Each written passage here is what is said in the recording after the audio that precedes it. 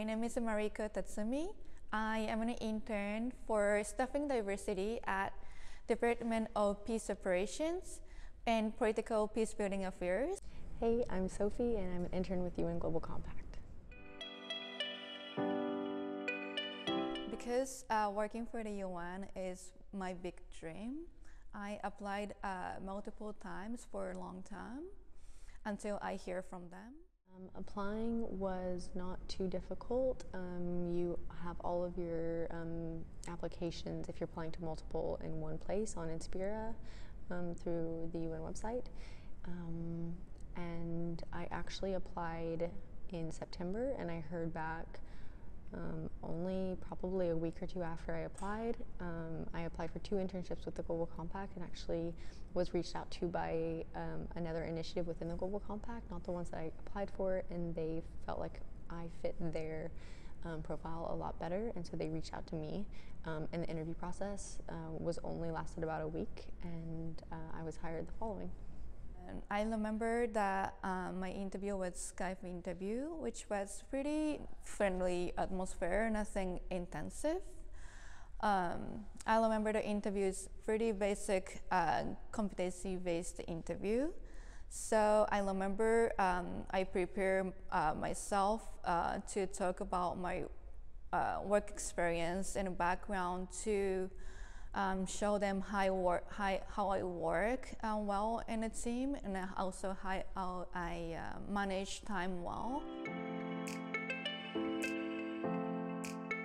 I have vision disability, which means I cannot see well, and my disability definitely brings a lot of challenges in my life. But fortunately, I have succeeded a lot in my life because of people around me who are always supportive, who are always understanding and encourage me to come this far. And I believe that it's my time to give something back, to demonstrate my gratitude, but also to support people who are in a difficult situations like me. So that is why I pray for the UN. I decided to intern at the UN and also specifically at the Global Compact because I studied management and business in my undergrad and my first master's.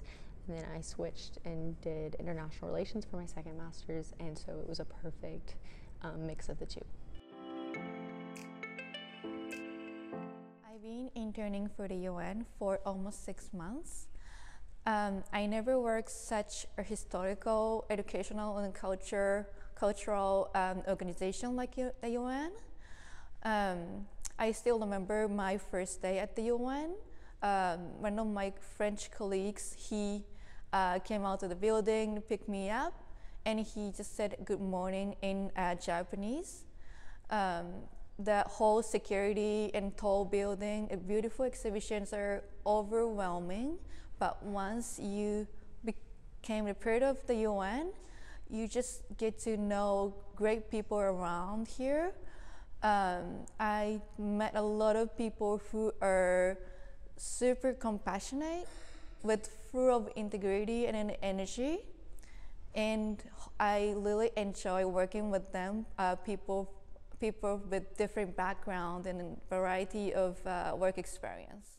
Interning at the UN, specifically at the Global Compact, was really great because I got to be part of the UN community on a broader scale, but I also had a lot of responsibility within my very small team. And I specifically really enjoyed leading the Innovation Challenge. Was one of our initiatives where we partnered with 2 industry leaders and encouraged student teams from our partner schools to solve sustainability issues and solve these companies' business challenges around sustainability. So during my internship, I have learned how to cooperate and collaborate with this variety of people who has different background and different work experience. I would say that it gave me a more realistic perspective on how progress is made, but it also made me hopeful working in a community that's so invested in what they're doing and doing it for a good cause. advice to future candidates would be don't wait out. It's not impossible, so please try. I would definitely say to be patient with the process, and that the longer you wait, it doesn't necessarily diminish your value at all. And second, I would say that where you end up first in your career isn't where you're always going to be. So just take every step in stride.